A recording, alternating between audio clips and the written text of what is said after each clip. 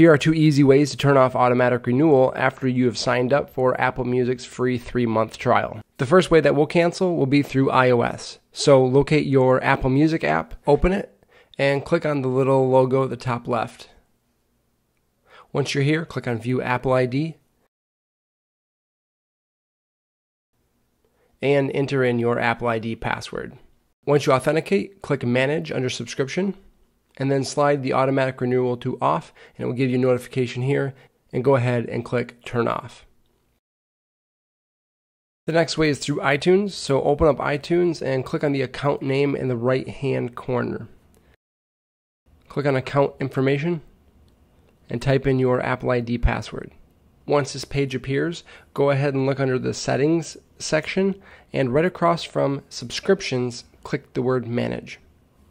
Since I just turned off automatic renewal on my iPhone, I'm not going to see the option here to turn it off.